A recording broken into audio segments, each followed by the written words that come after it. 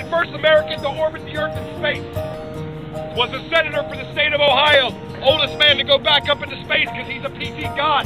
Before all of that, he was a fucking Marine. 1974, ran for Senate against a politician named Howard Metzenbaum.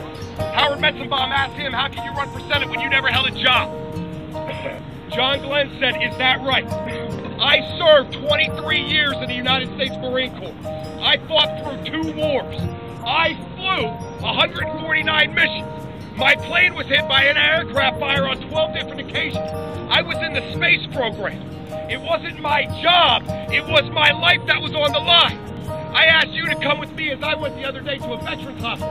And you stand there. You look at those men with their mangled bodies. You look them in the eye and tell them that they never held a job.